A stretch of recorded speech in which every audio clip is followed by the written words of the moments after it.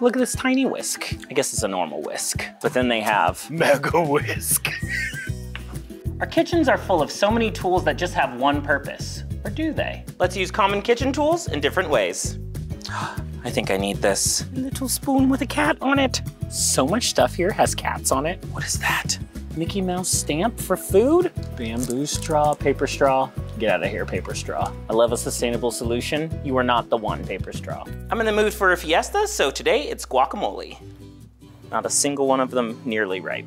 Brown paper bag trick it is, because these are all like rocks. I keep forgetting to bring in my produce bags, and I feel so bad every time. Next time, I promise I will remember my produce bags. Sometimes they have the ugly produce section, and it's cheaper, and it's still good stuff. Back to squeezing lemons. These cotton candy grapes, so good, so good.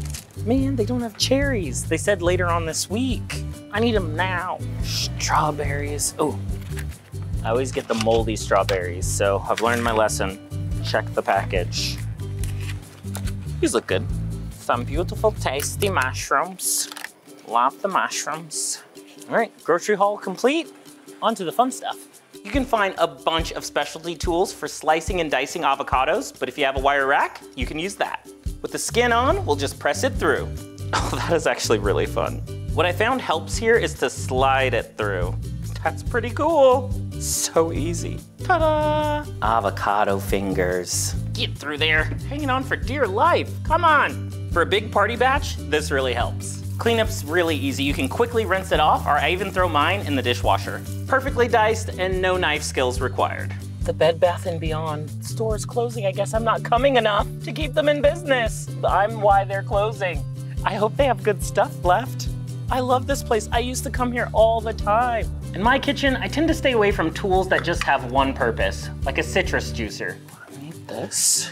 So if life gives you lemons, you can reach for tongs instead. These are like the good brands that I like. And they're giving you a discount. Oh yeah.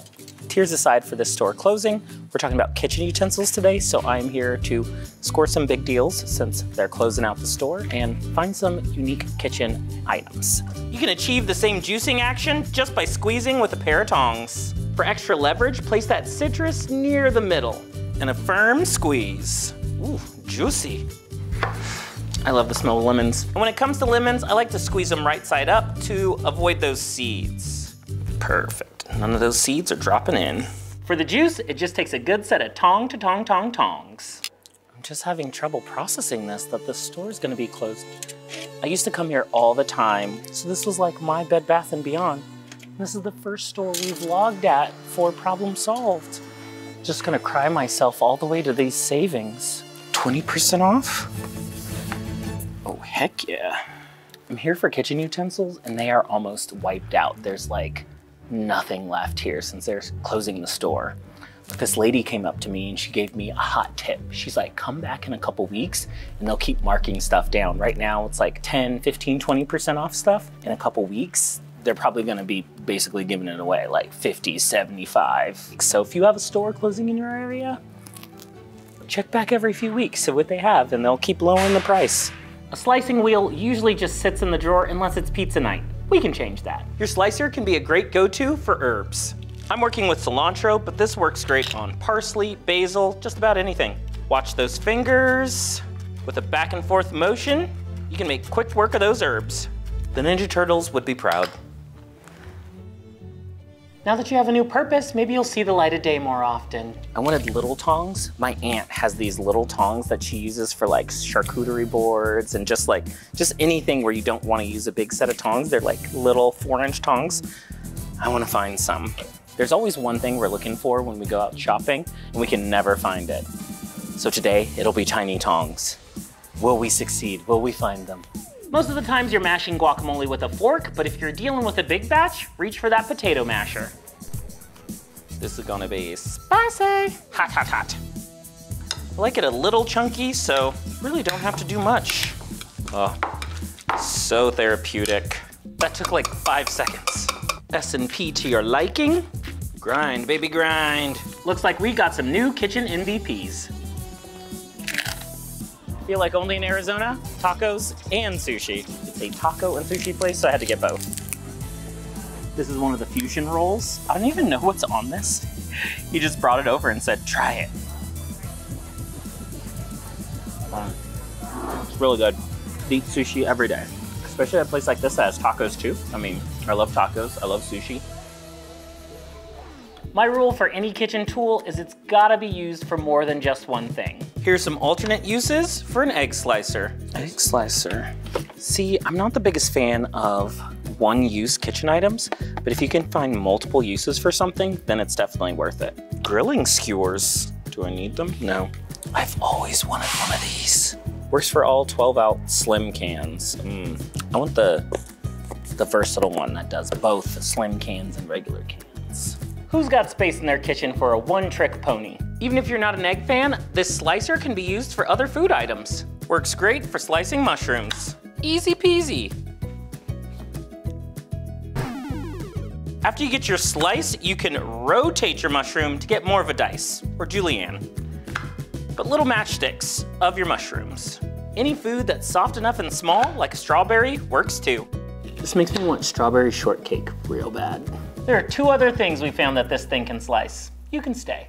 If you've never been to one, I recommend just going into a restaurant supply store. Although they're made for the restaurant industry, there's a lot of cool things you can find that you can use right at home in your own kitchen, especially if you entertain at home or have a big family, like I grew up with a big family. A restaurant supply store has a bunch of cool stuff. After I got my knife sharpened, I want a cool cutting board. This one's so nice. What I love about these kind of stores is since a lot of the stuff isn't name brand, it's kind of like generic, it's gonna be super affordable. So you can find the same kitchen tools and supplies, but for cheaper prices. If you have a pizza restaurant, here's the section for you. Oh, if you have an ice cream parlor, here's the section for you. Look at all these cookie scoops. Being here is really a reminder to come here more often when I need kitchen stuff. Usually I just go to the regular stores, but there's just so many options and variety here, and it's all pretty affordable. $2. I just picked this up, and even though I got it on sale, it's only $4 here. Yep, I think I've got to get this. I haven't had a bloomin' onion in forever. This place is so overwhelming. There's so many cool things that I want. We got this whisk, and we've only covered entrance of the store. This place is as big as Costco. Tongs of all shapes and sizes. They have them. Tiny tongs. Tiny tongs. I'm so glad I came here now. $3 for tiny tongs? Yes, please. Oh, I kind of like these, just the silver ones. Just nice little silver neutral ones. Okay, okay. I thought this would be the hunt of a lifetime, and here they are. We've done a video on easily shucking corn using your microwave, but today we're gonna get the kernels off the cob. Here's a kitchen item that can help you with your corn. I came to a little Japanese import store because they have the coolest kitchen stuff, all imported from Japan, and they have just so many unique things you can find at a Japanese store versus like the normal American stores. They've got the tiny tongs. I thought tiny tongs would be so hard to find, but here they are. More tiny tongs. Look at these. I like these grilling tweezers, mini barbecue tongs. These are kind of cool. More precision. Sometimes those big tongs are hard to like manipulate stuff in your skillet or pan. These are little guys. You could just like quickly, boop, boop, boop, boop. I ran into one of my fans. That's so bad. Oh, a corn peeler. I've never seen like a specific corn peeler before. I think I might have to try this out. I have a technique for peeling corn or, getting corn off the cob, but I want to try this to see if this works. A corn fork. This stuff is so cool. We've got so many like unique items here. So awesome. I'm not baking bunts every day, but this pan can help you with your corn game. A bunt pan is gonna be the perfect vessel here. Place the cob in the center and you'll need a good sharp knife. Just be careful when you reach the end to avoid damaging the pan. Well, this doesn't shuck. I also try to leave a little bit of the stem intact for stability. This is really easy. It's got me feeling like a freak on a leash.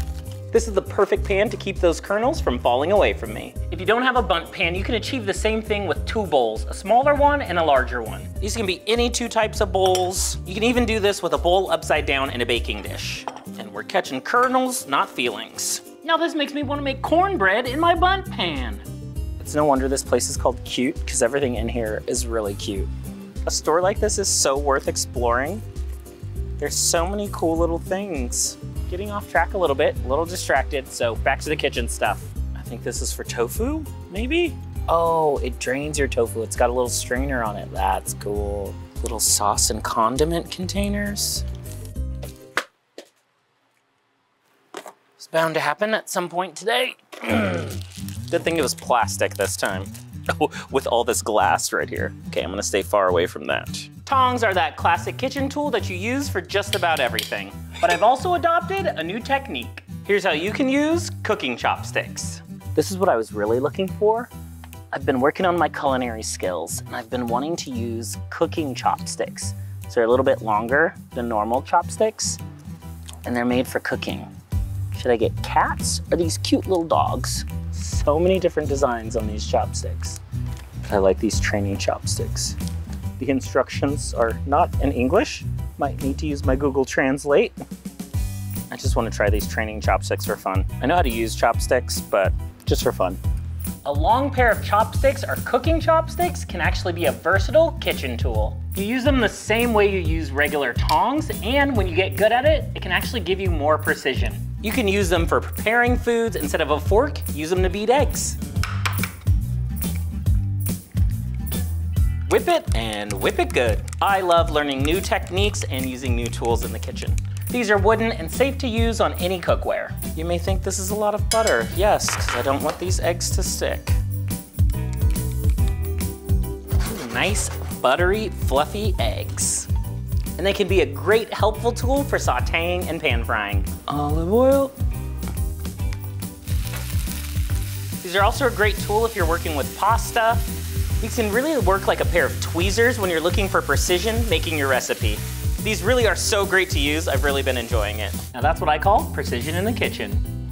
All right, I discovered that they had something. They just told me about it.